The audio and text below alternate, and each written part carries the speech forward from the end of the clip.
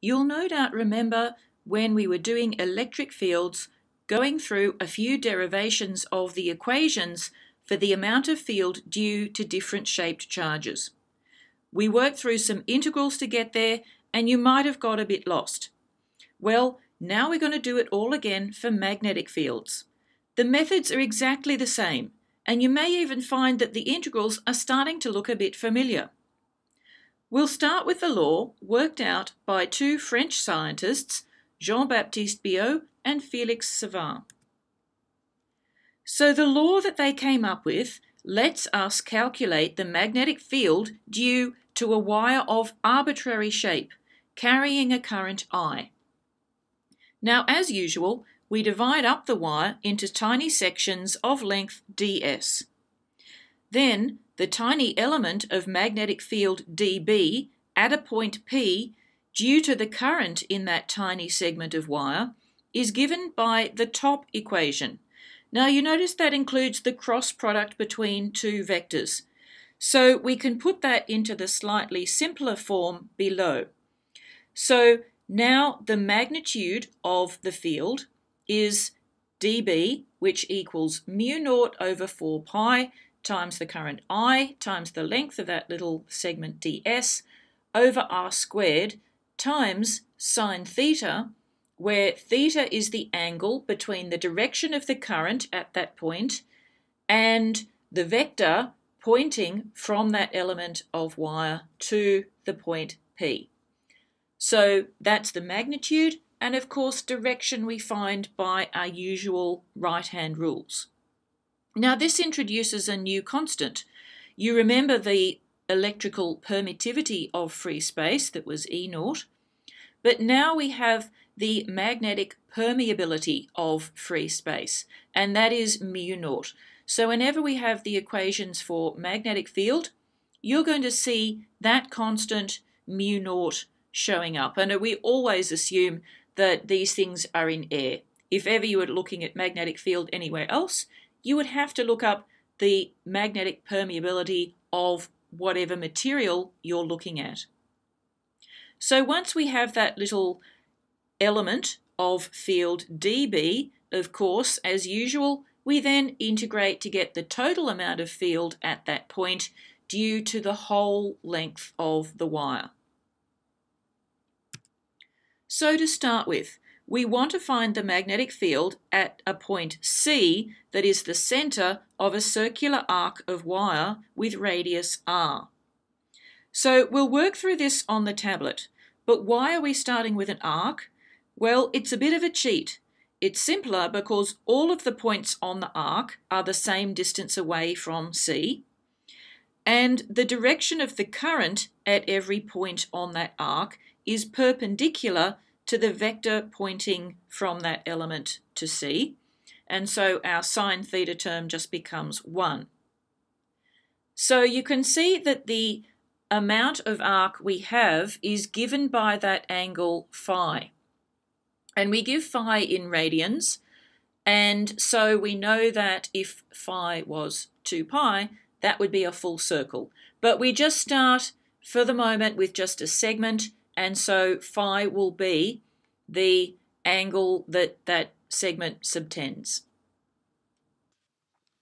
So we have a circular arc of wire, and we want the magnetic field at the point C.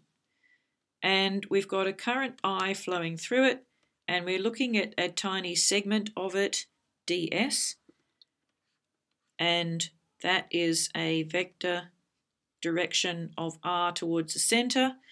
Now, the amount of the arc is given by this angle phi, and we also know that the radius of that arc is capital R.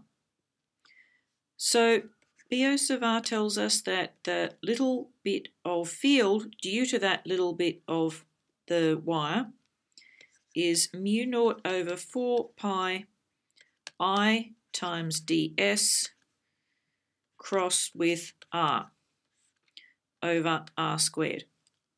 And that is, just that bit here, is I times ds times sine theta over r squared.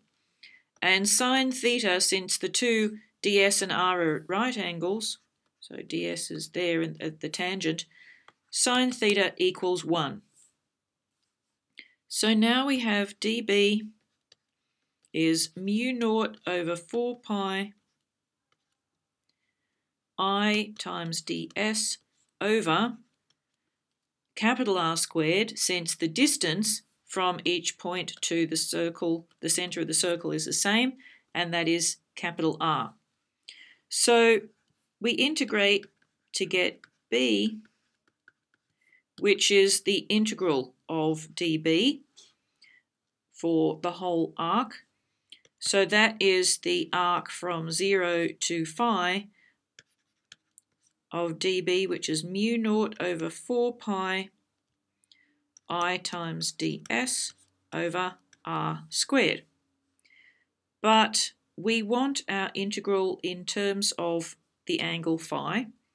So ds, which is the length of that little tiny bit of arc, will be the radius times d phi, which is the angle of that tiny little bit of arc in radians.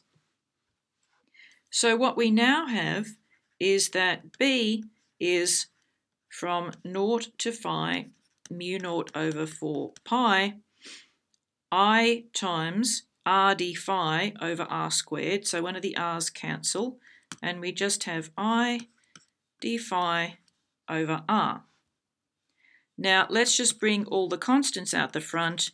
Mu naught's a constant, 4 pi is a constant, current we're counting as a constant, and r is a constant, so it's not leaving much. The integral from 0 to phi of d phi, and that is simply equal to phi.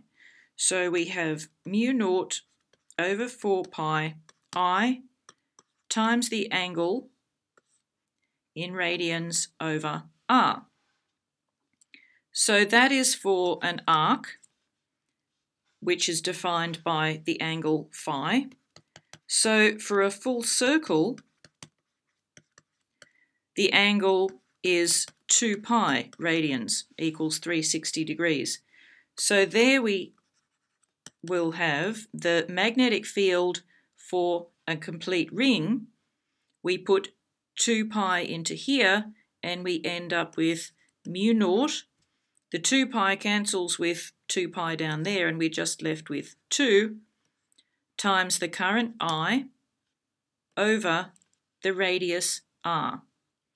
So that is the magnitude of it, and the direction of it we get from the right-hand rule, which in this case, since that centre is to the left of that arc of wire, we can see that the direction is upwards.